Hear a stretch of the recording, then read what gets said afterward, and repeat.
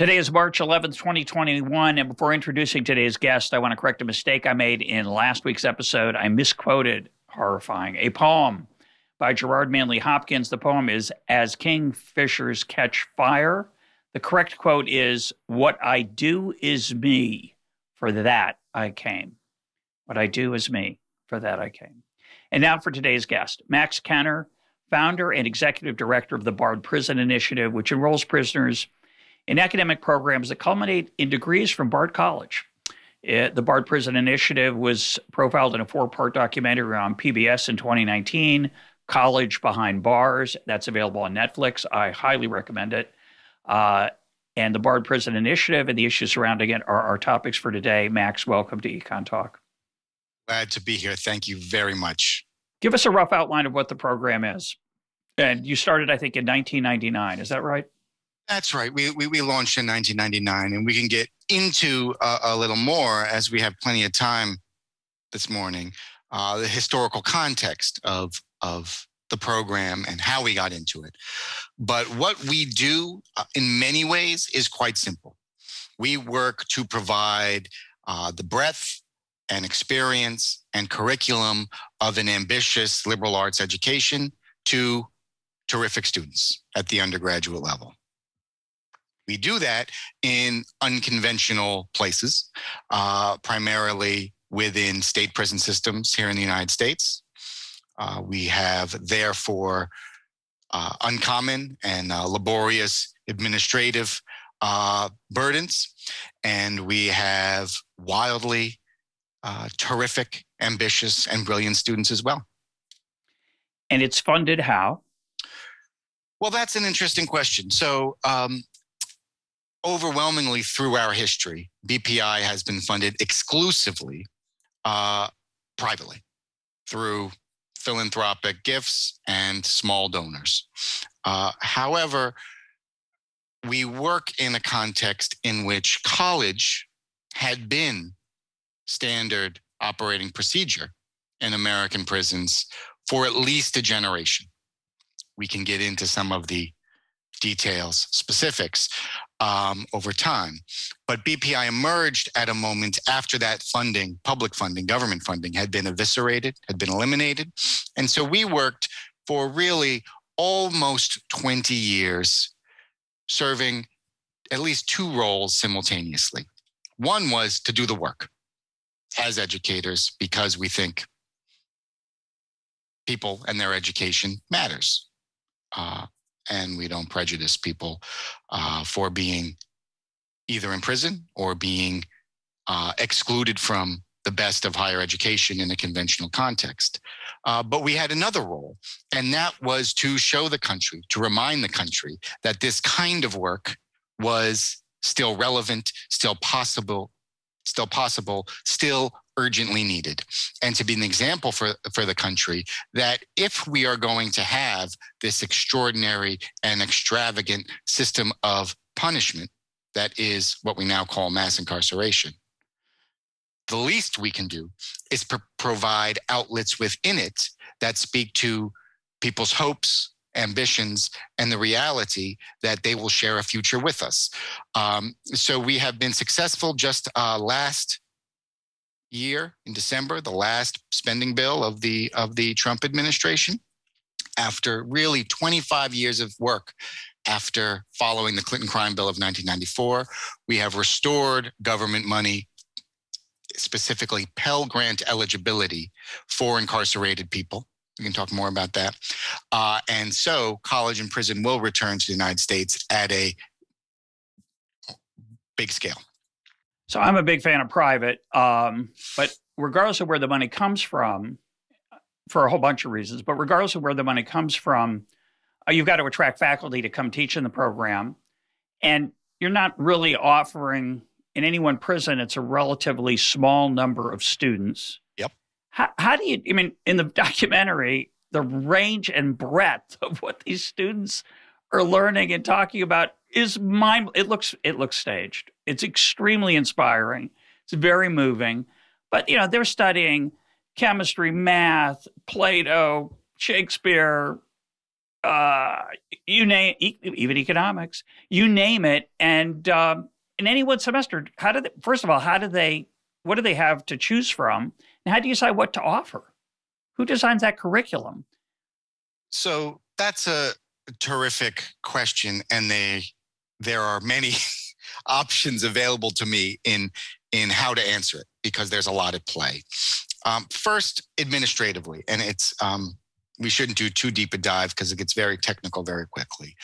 But what we've done over 15 or 20 years is built a liberal arts college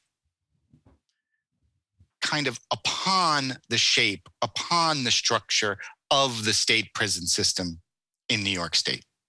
So it's not perfect. There are lots of bumps in the road. There are lots of imperfections, but that has been our goal.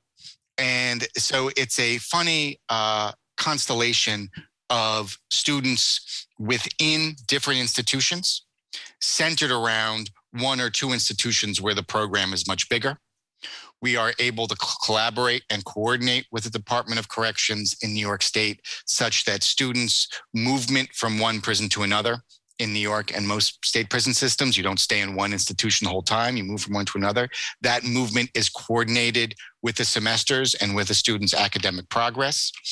And so we have kind of satellites of the center. Eastern Correctional Facility, which was the main institution in the film, is the center. It's the place where we offer the most bachelor's degrees as opposed to AA degrees, for example. That's an associate's degree. Conventionally, a community college 2-year degree takes our students, closer to 2.5 or 3 years to complete it.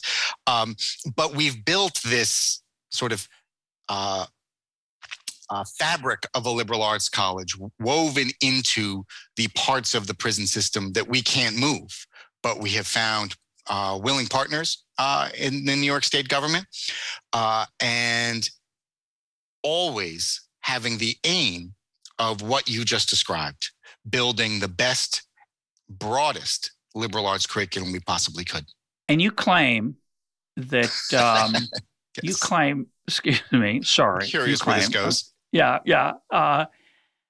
You claim, I think, quoting you in the documentary, which you appear in a couple of times, and it's certainly stated in the documentary, that these students take the exact same classes that students at Bard College take. And the stuff that we're shown on air is definitely high-level college learning. We're higher than many colleges. It's unbelievably impressive. How cherry-picked was that? I mean, again, it looks staged. It looks like you scripted these absurd moments where these prisoners in a maximum security prison, and we learn tragically that many of these prisoners are in for very serious crimes. They're learning Chinese. They're talking about advanced philosophical concepts. They're grappling with extraordinary texts that even the faculty sometimes admit they have trouble with. Is that really what it's like? I can assure you that nothing in the film was staged. That is what it's like. And I was able to assure the filmmakers as they were embarking on this, long-term project for them, that the challenge they would face early in the process of making the film, the process of choosing characters, would be vexing, not because it was so high stakes and that if they chose the wrong characters, the film would fail, but that it would be hard because there were so many wildly terrific and gifted characters. So let me give you my reaction to the film. Please. And it's available on Netflix. I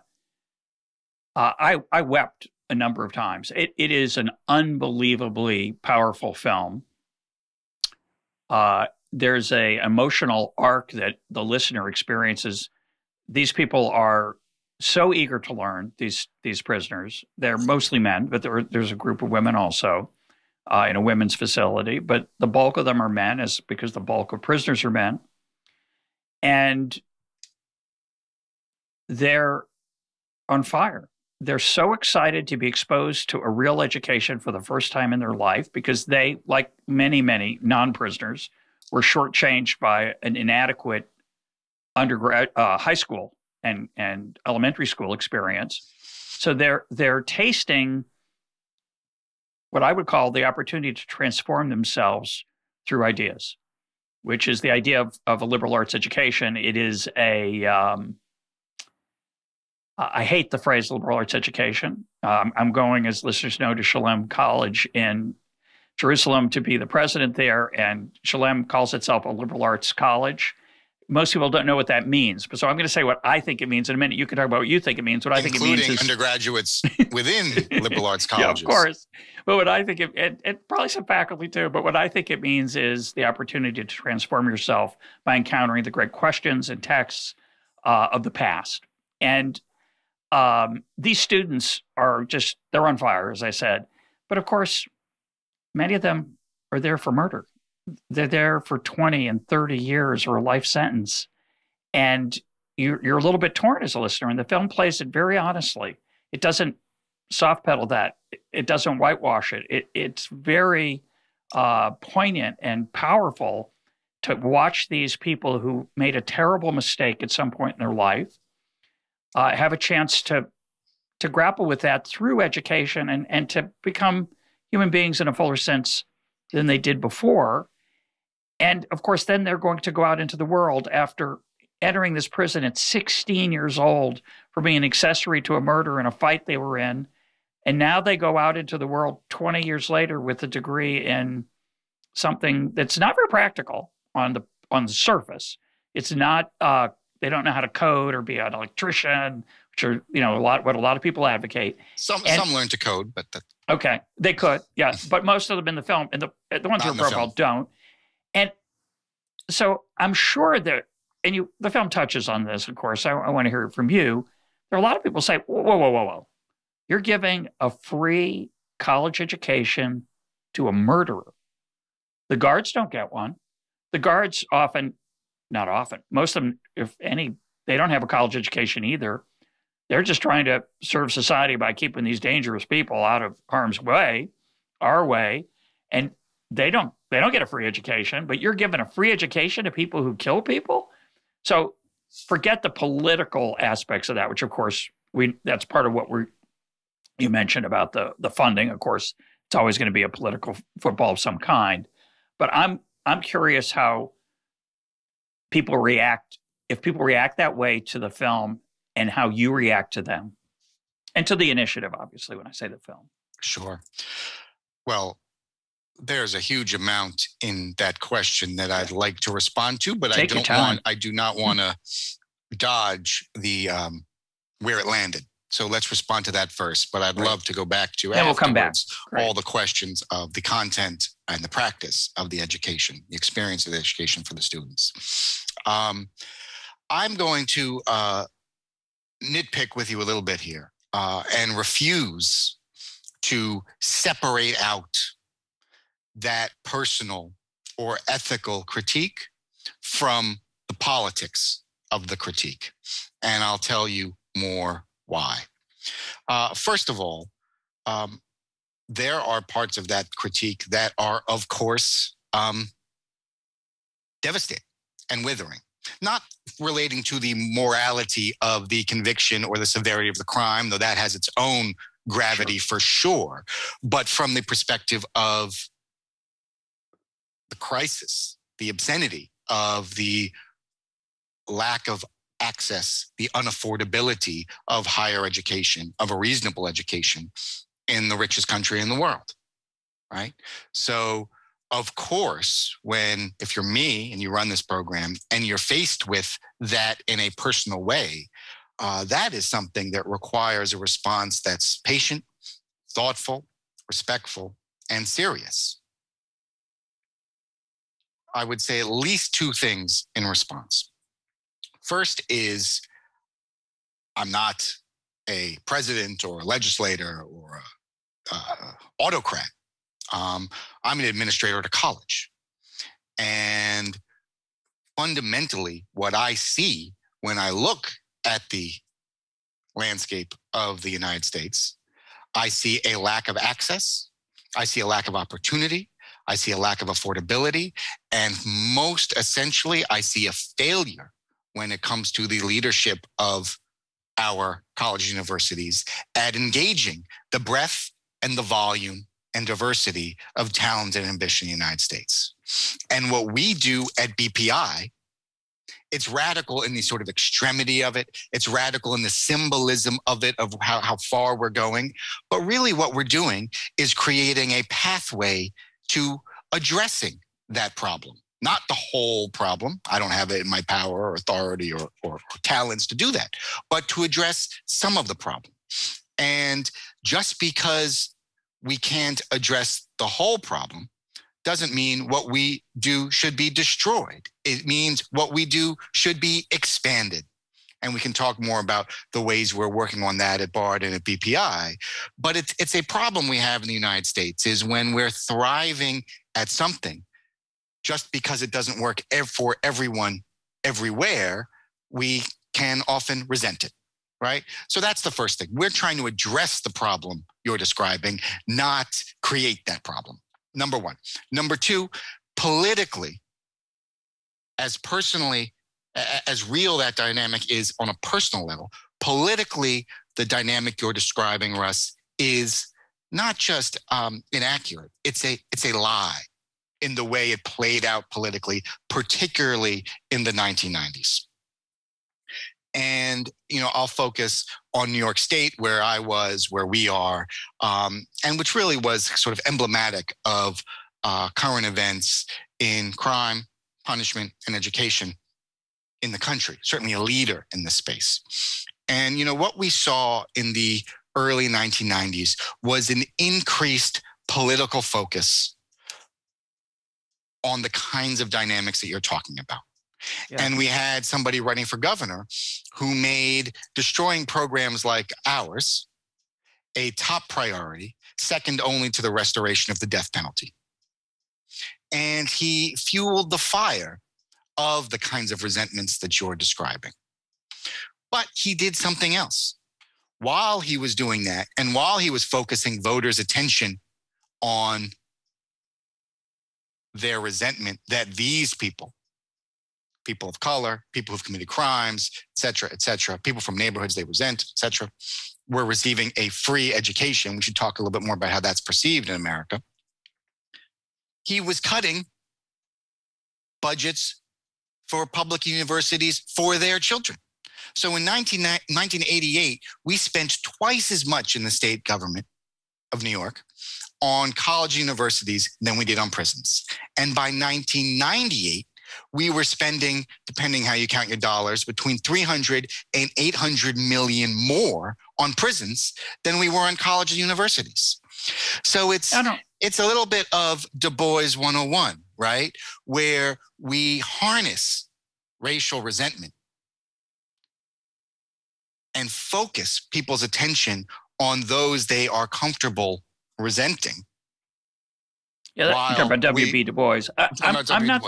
I'm not so interested in that political dynamic. I know you've been immersed in it and had to deal with it, and it's obviously an enormous challenge for you, especially if you want to be, publicly funded. I'm talking about the ethical issue when, in fact, one of the people in the film, her mom, one of the prisoners in the film, her mom says, I don't like the idea that I would pay for your education. You made a mistake.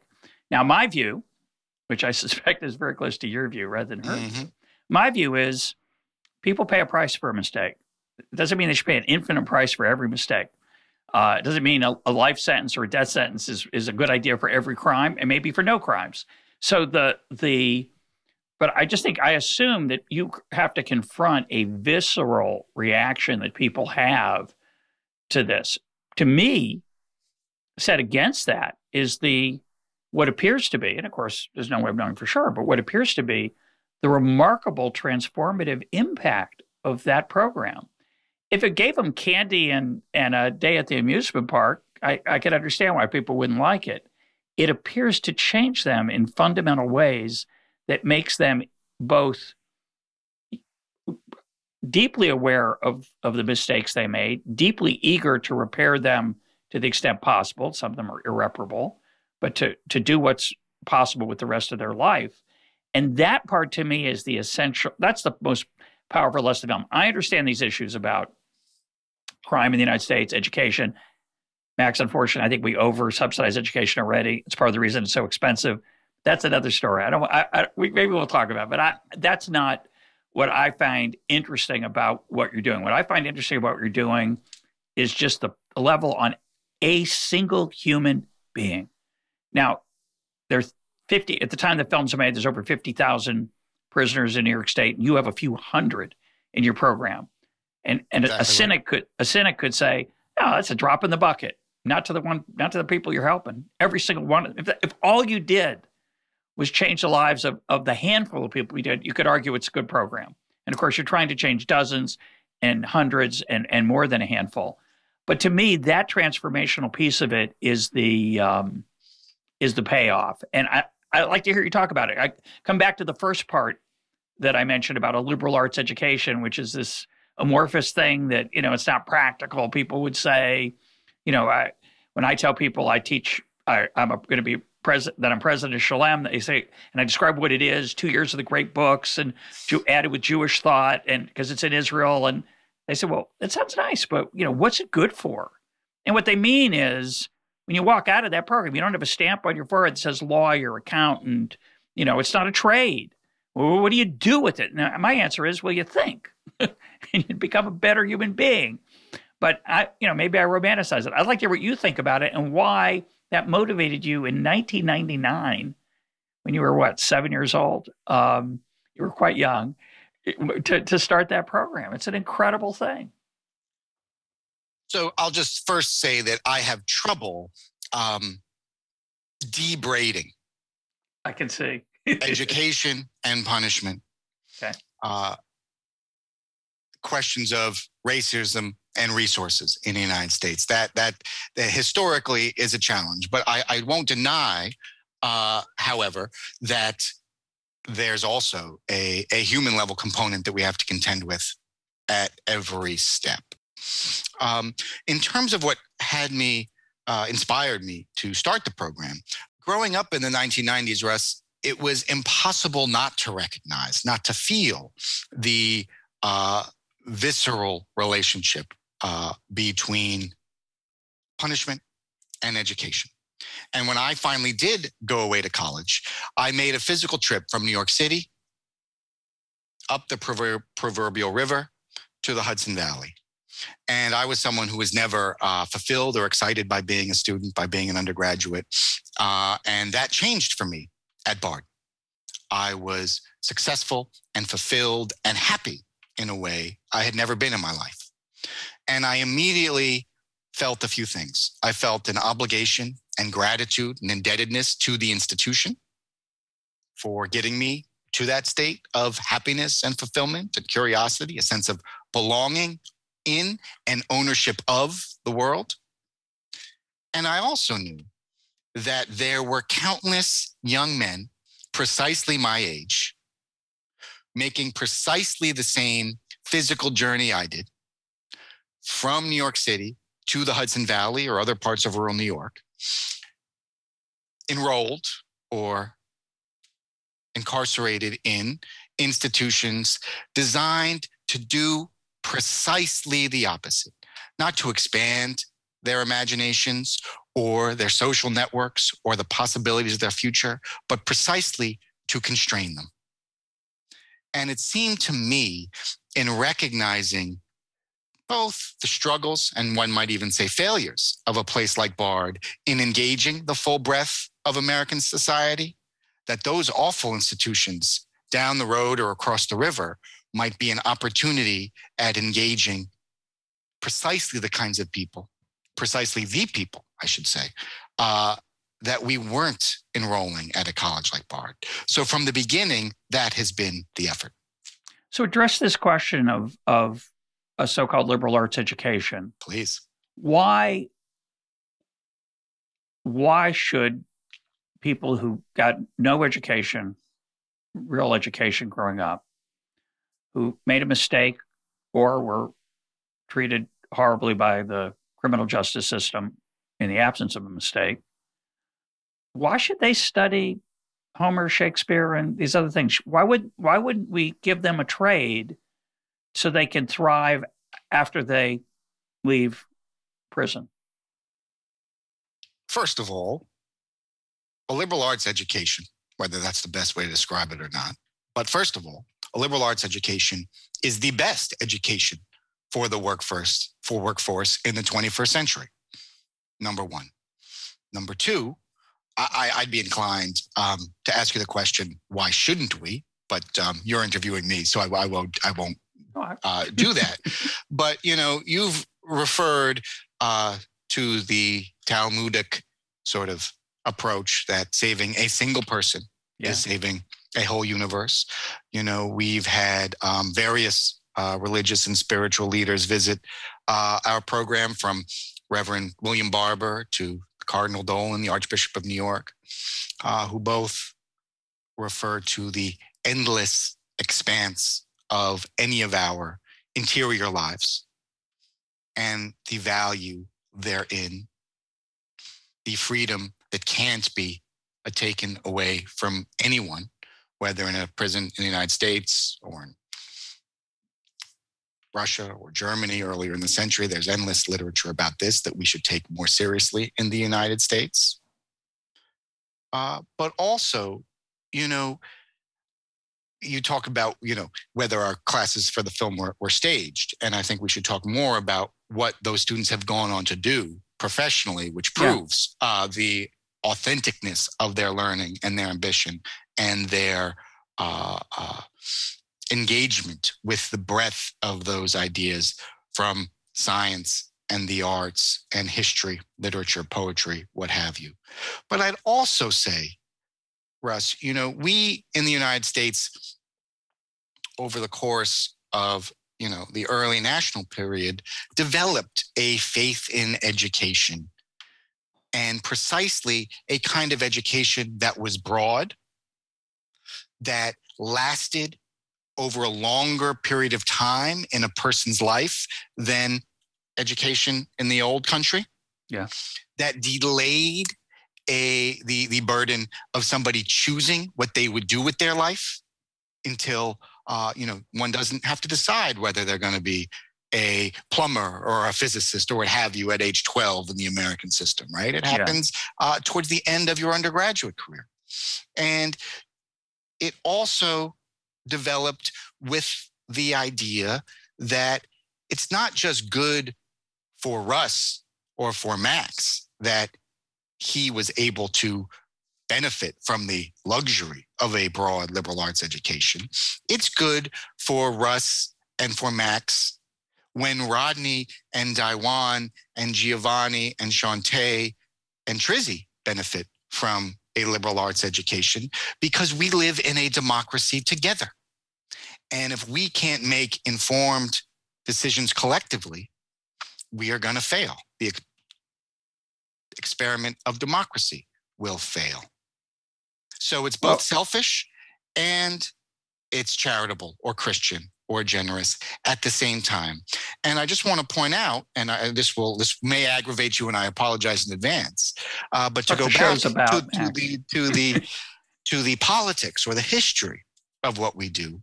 If you think of all those things that an American undergraduate education, a liberal arts undergraduate education, are girded in, the set of ideas, the set of ethical commitments. Mass incarceration is the opposite of that.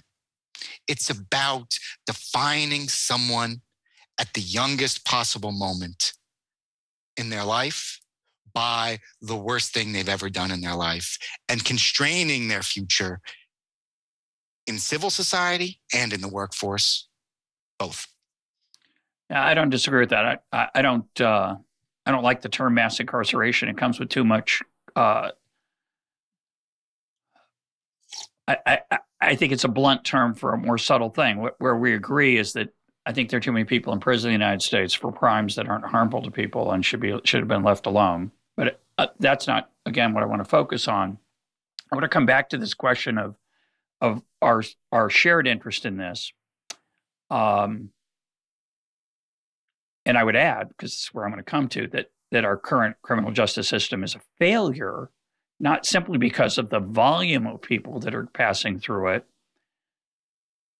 but because of its failure to transform people. The whole idea of rehabilitation, which the BPI, the Barred Prison Initiative, is actually trying to dent and doing, it appears, effectively. So I want you to talk about, recidivism, the idea that people come back to prison or commit crimes again after leaving prison. That recidivism at least in the film is something like 50% within, say, 3 years, I think was the number that's in the film. Tell me about your graduates. First, tell me how many there are, how many roughly AA and BA students have successfully gotten diplomas from Barred in prison. And what do we know about them afterwards? Well, let's dwell on the recidivism question for a second, if you don't mind. And sure. Obviously glad to talk about our alum and their achievements after. Because there is such a long history of college and prison in the United States that was wiped out in the middle 1990s, there's also a large volume of sort of sociological, social scientific literature about it. Yeah. It is overwhelming, in my view, overwhelmingly kind of stilted, a little condescending, focused on one or two metrics alone. Yeah. Recidivism being one of them. We could do a whole episode of why I'm a skeptic of the concept of recidivism. We don't need to dwell on it now, but just for the record, always have been. But it has been proven, for what it's worth, that nothing did more in our criminal justice system, our systems of punishment in the United States. Nothing does more to reduce recidivism, reduce violence in a prison, restore relationships between a person in prison and their families, increase the likelihood of employment, decrease recidivism irrespective of future employment, et cetera, et cetera.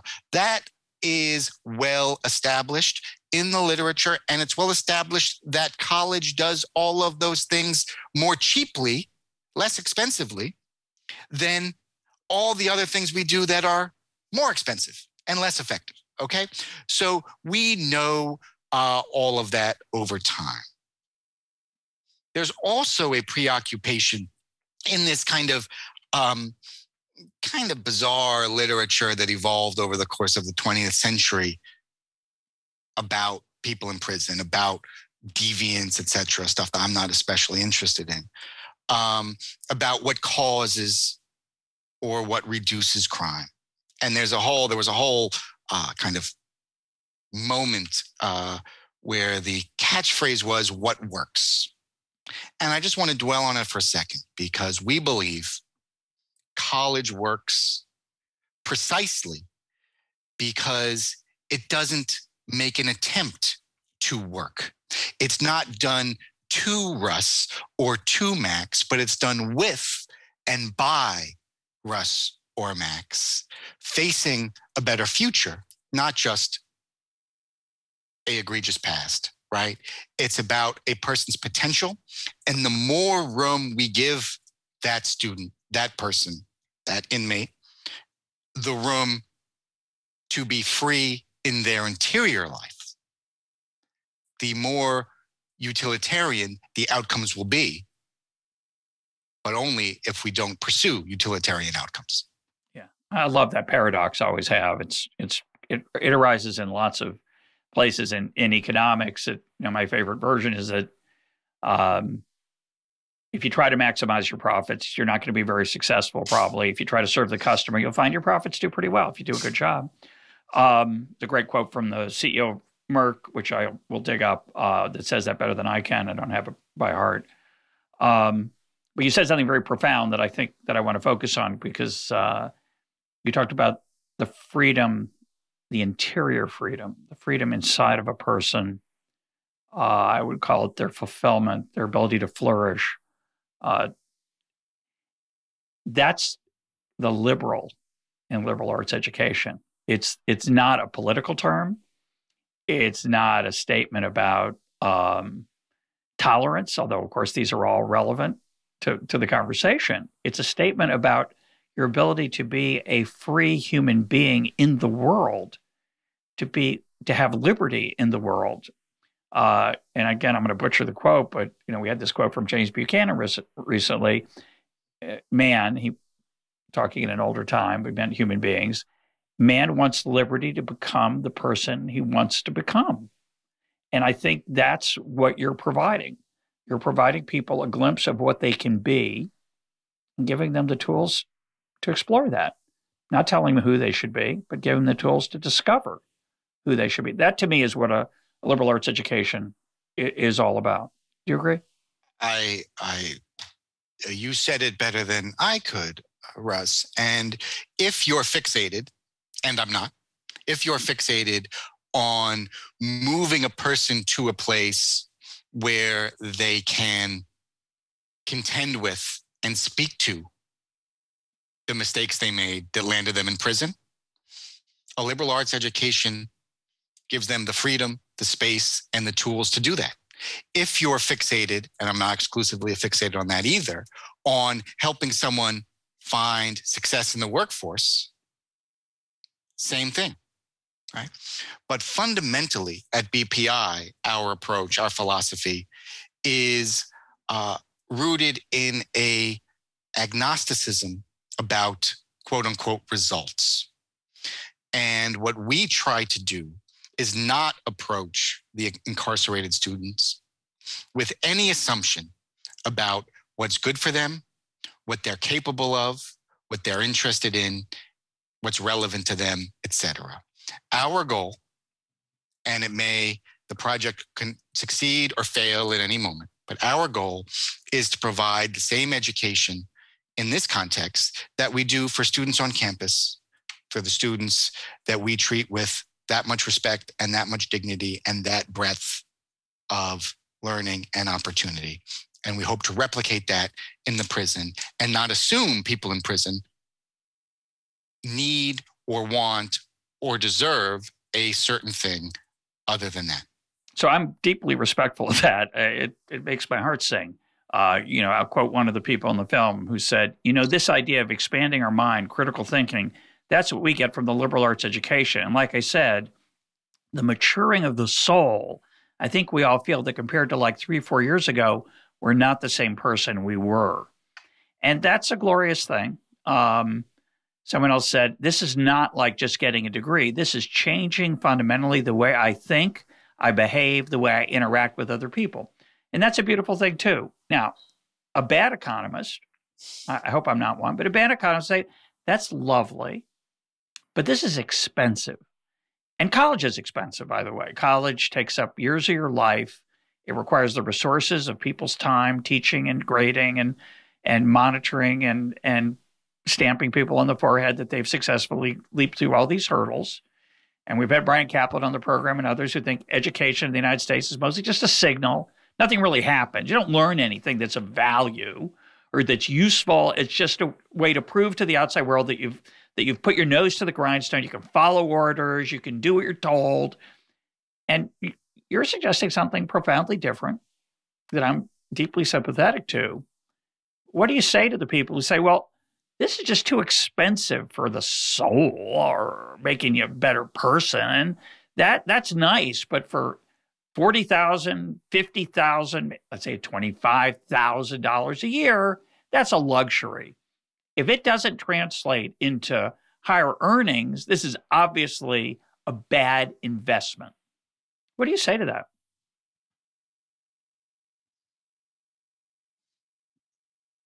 I find it nihilistic and ridiculous, personally.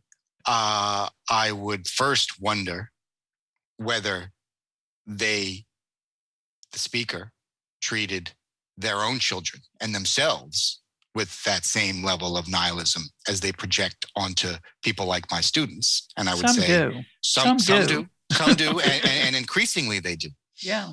That cynicism is more common than it was. 20 years ago, I think you could throw that in the arguer's face much more consistently than you can today. I think that's true, but many don't.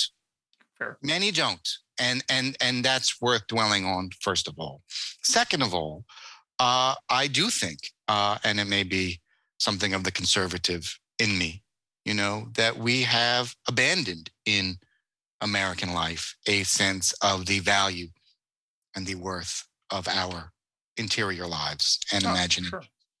We also have eschewed ways to provide people to make a living that reduces violence, that doesn't degrade the natural world. How are we meant to spend our lives in meaningful and fulfilling ways that don't do those things? And a liberal arts education, honoring the arts, understanding and engaging the mathematical and the scientific worlds, all helps with those efforts. But fundamentally, in this context, and it's easy for me, I would like to argue on behalf of a liberal arts education in the United States, Israel, Palestine, wherever, where it is not cheap. But in the prison context, that argument is preposterous.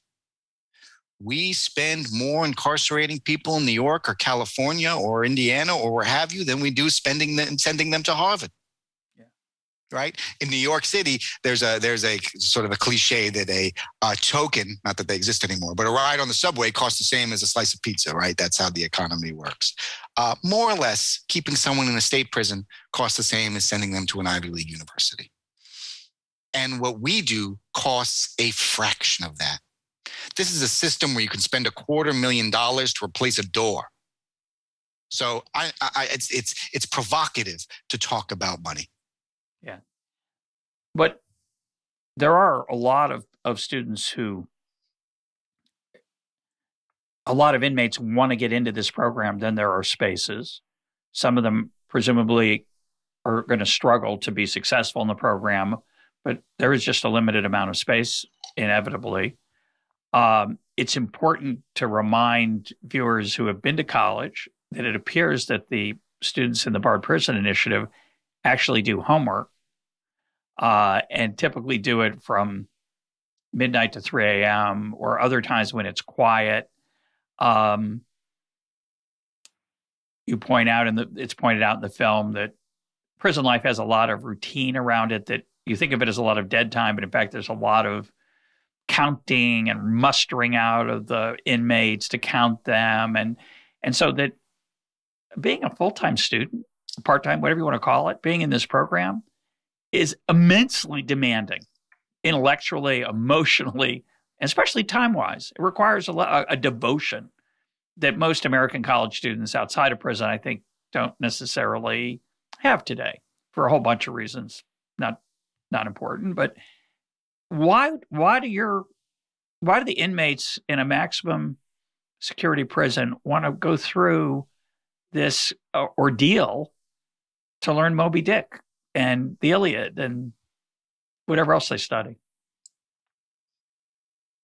Because there's so much at stake. Because actually there's something in Moby Dick that has value, whether or not you can monetize it, because it's fulfilling. But, we talked earlier, Russ, about how the goals of BPI work on multiple tracks. We care about people's interior life. We also care about their careers after prison. We even care, as much as we say we don't, that people don't go back to prison. But there's something else. Yeah. There's a symbolism in what we do that speaks to both our systems of justice and our systems of education in the United States.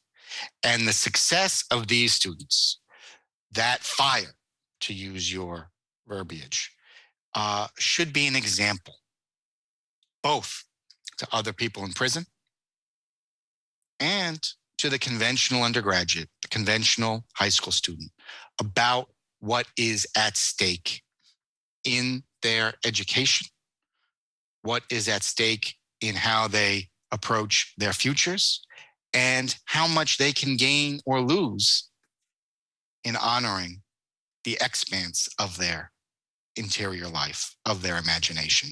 And I would just say that there have always been people in America in particular where there is this special relationship between education and freedom. I believe. There've always been groups of people in our history who do better, who take better advantage of a little bit of opportunity, a little bit of access to education. Throughout the 20th century, people coming home from foreign wars have done more with a little bit of college than most of us. Throughout American history, immigrants have done a little bit more with a little bit of education than most of the rest of us. In the 1930s, where I live in New York City, the best learning colleges in the United States were little community colleges here in New York, filled with people from Eastern Europe who really weren't entirely welcome in our fanciest research universities. Yeah. And we never, ever talk about it. But no group of people experienced more radical success with just a little bit of access to education than that generation or so of Americans who experienced emancipation from slavery. Yeah, sure. So I think we are lucky at the Bard Prison Initiative to have students who are analogous to those groups of Americans and who recognize how much is at stake in the classroom for them and their families and their futures and make the most of it. When they start the program, many of them, I'm sure, just like, again, college students outside of prison, are not prepared intellectually in terms of how to study, how to take notes, most importantly, how to write. And of course, how to write, people talk about how to write as if it's the equivalent of, I don't know, how to whittle or play the flute. How to write is tied up really closely with how to think. It's hard to write if you don't think clearly, can't think well. So what do you do to help them in that process? You know, there's a scene, it must be a minute and a half in the 4-part series on, quote, orientation. What do you do for orientation to help these students who have had no preparation for college in any real sense prepare for the demands that you put on them? Sure. So there's orientation, and then there's the curriculum of the first couple of years. And I suppose the orientation is a piece of it. The thing we do at orientation, we talk about what a liberal arts education is. We talk about the breadth of our commitment. We talk about expectations. We talk about community. We talk about respecting one another. We talk about how when the door closes, it's a college space, not a prison space. We talk about how none of us can succeed in this space unless we respect one another's capacity to disagree with one another. We talk about all that stuff. But most of all, we try to make at orientation a break between life before and life after. And the truth is that life after, in those first few semesters at BPI, is wildly challenging. Yeah. For the reason you said earlier, that the curriculum we provide to students who are incarcerated, who have wildly diverse life and educations beforehand, but the majority of whom didn't finish high school, got their GED or high school equivalent in prison, you name it, enroll in more or less precisely the same curriculum as we offer to students coming to Bard from fancy private schools in Los Angeles, Hong Kong, New York City, Europe, whatever. And we do it because students can achieve. We'd rather fail expecting too much rather than too less of students.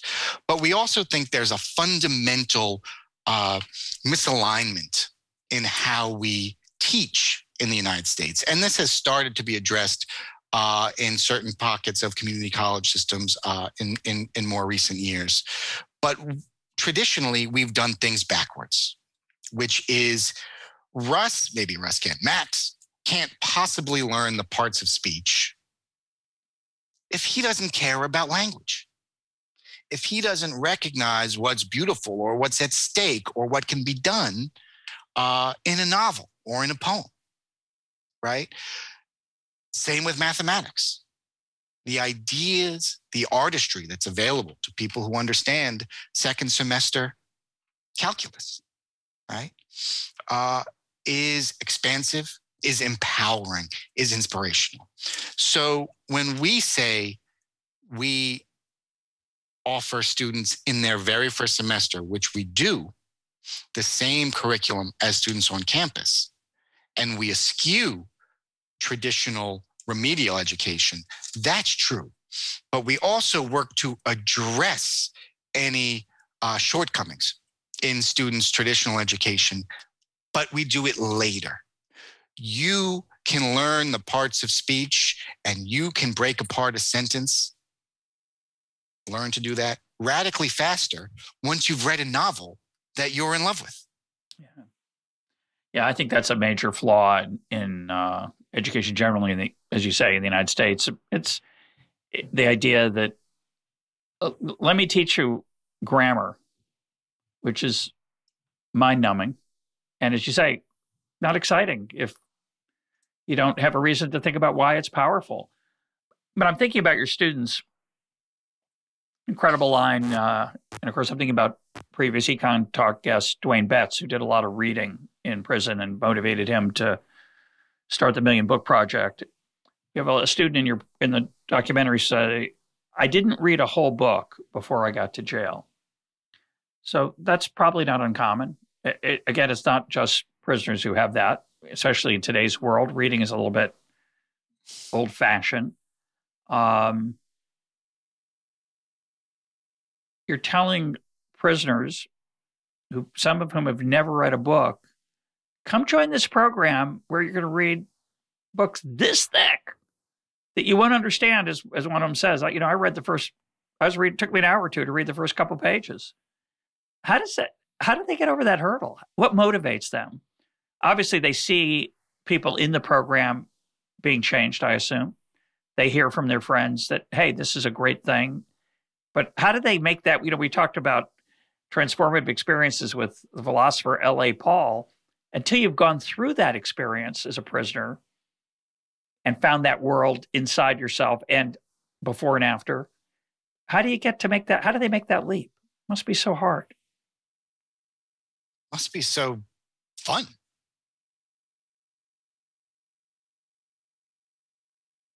But they don't know it's fun. I mean, I love it. It's fun for me. I love books. But if you've never read a book, why would the idea of a book be fun?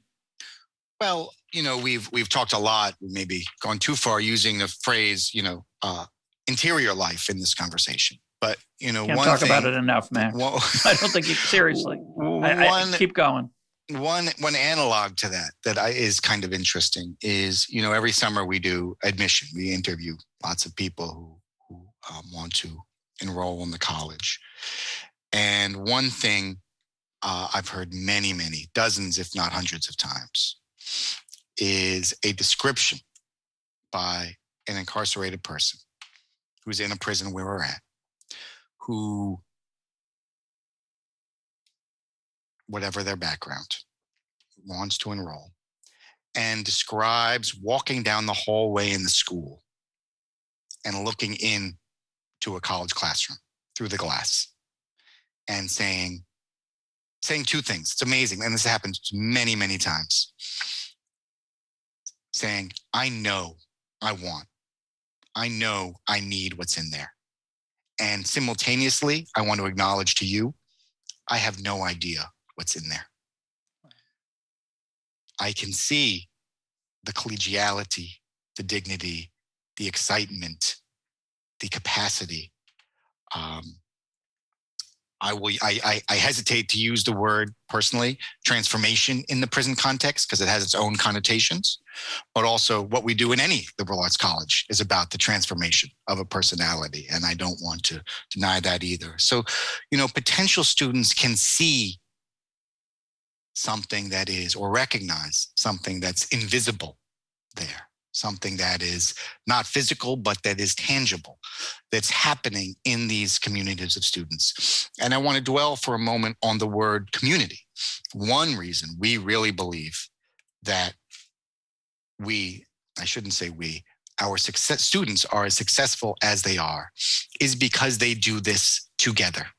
They do it a group. Yeah. We encourage in that orientation that you referred to, we do a pitch, we do a little bit of if you're me and you've done it so many times, a little bit of a shtick about being selfish, about doing it for yourself, about how you are the only person who knows how much you can do and what is really inspiring to you, and don't be overly influenced by everyone around you on the one hand, but also students do this together.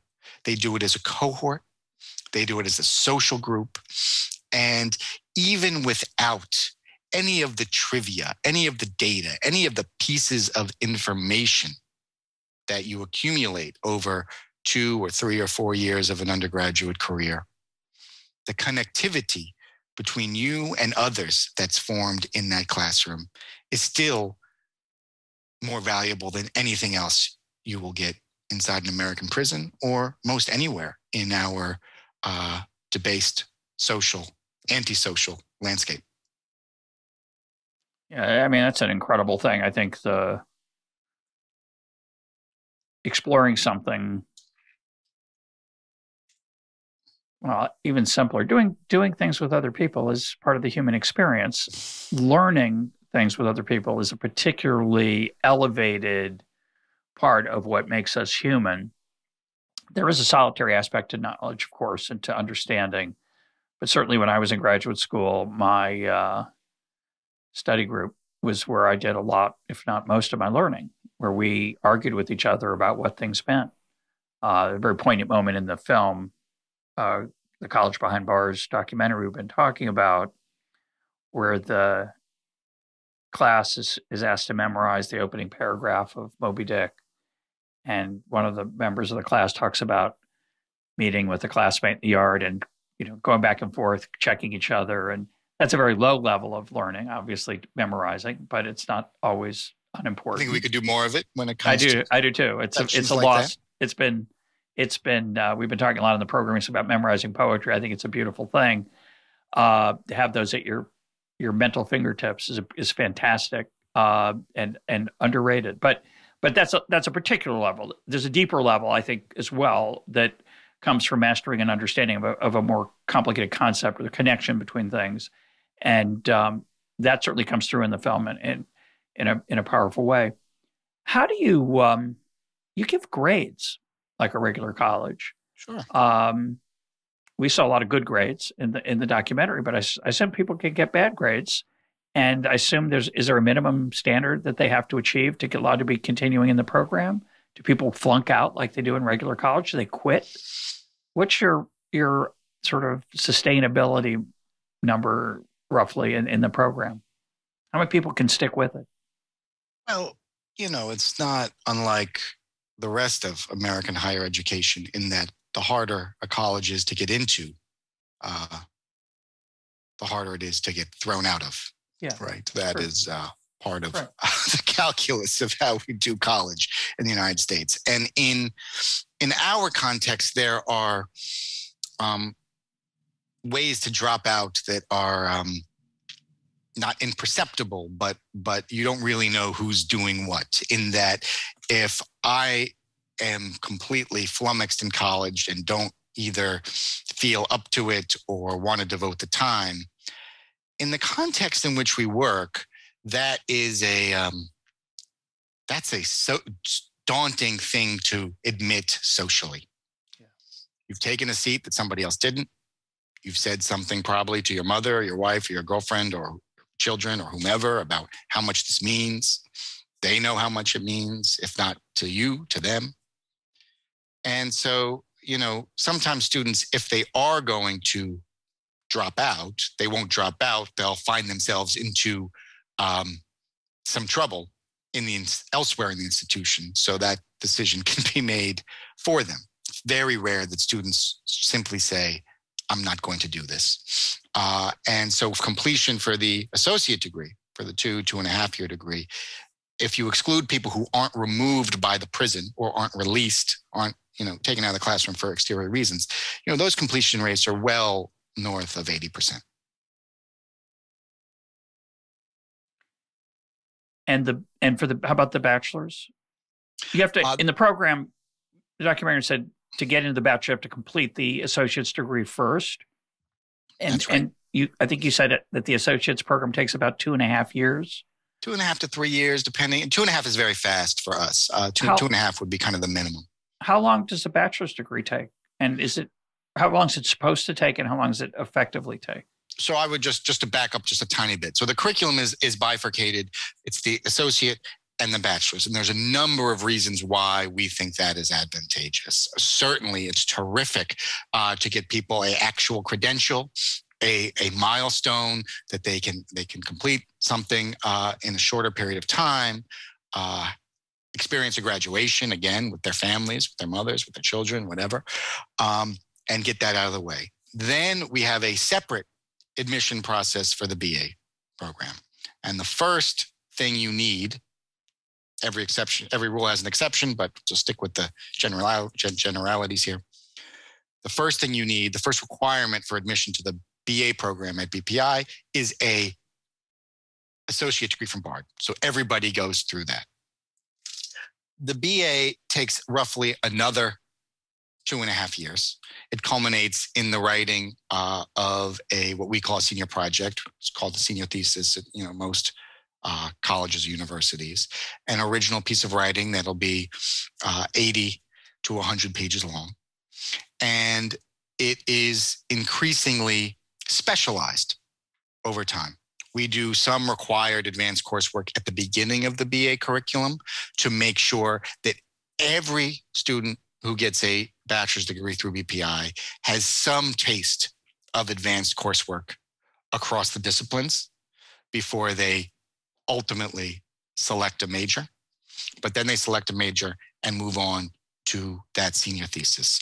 So in many ways, the BA, aside from being more advanced, being more rigorous, being more intensive, the BA curriculum is about sort of winnowing down to a specialization, while the AA degree is about building basic skills, writing, math, science, etc., but also building a wide, and certainly, the critics you referred to earlier would think of as very impractical breadth of knowledge and expertise. Because the narrowness of it and the focus, and it's sometimes very academic, obviously, rather than quote practical. Academic doesn't have to be impractical, of course, but it's often impractical doesn't have to be practical in our view. But yes, yeah. Let's talk about you for a minute. Let's close with that. You started this 20 years ago, roughly. By any measure, it's a success, and there's lots of measures. But the measure I would use is there's so many powerful scenes in the documentary of people who realize how far they've come. Not just the achievement. I mean, the achievement alone is fabulous, right? To write an 80 to 100-page paper recognized by the committee of 3 people who have to judge it it's deeply satisfying. It's like going through boot camp. But of course, it's more than that. It's what happens to a person who's done that and gotten there and what they've experienced along the way that is the power of it. When you started this, I don't know what you foresaw, but what you got, what you've created is extraordinary.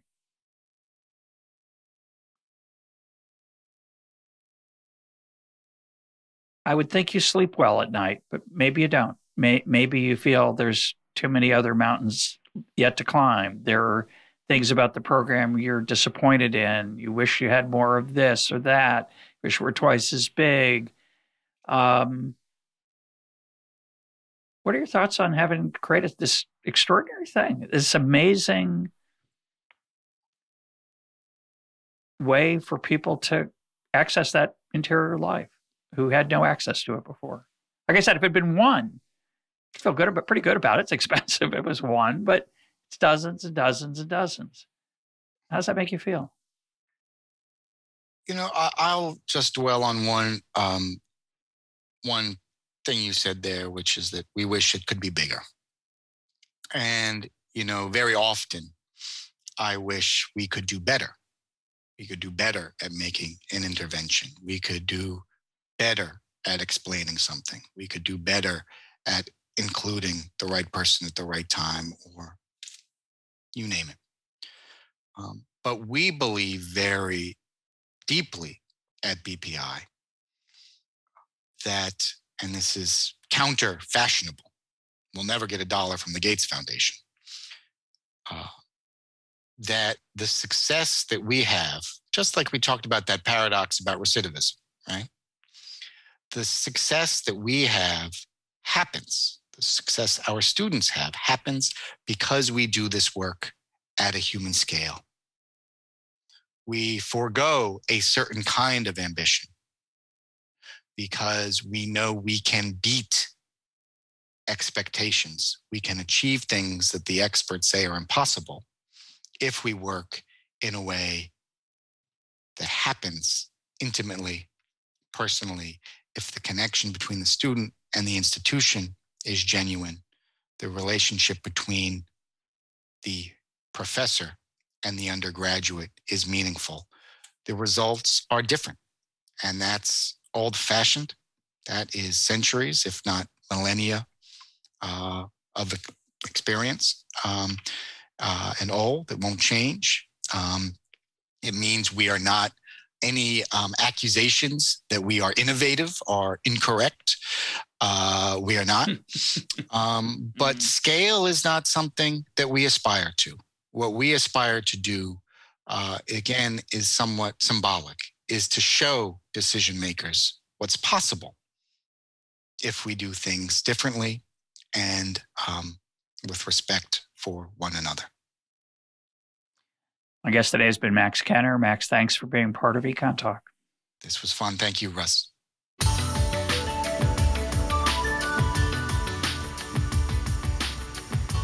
This is EconTalk, part of the Library of Economics and Liberty. For more EconTalk, go to econtalk.org, where you can also comment on today's podcast and find links and readings related to today's conversation. The sound engineer for EconTalk is Rich Goyette. I'm your host, Russ Roberts. Thanks for listening. Talk to you on Monday.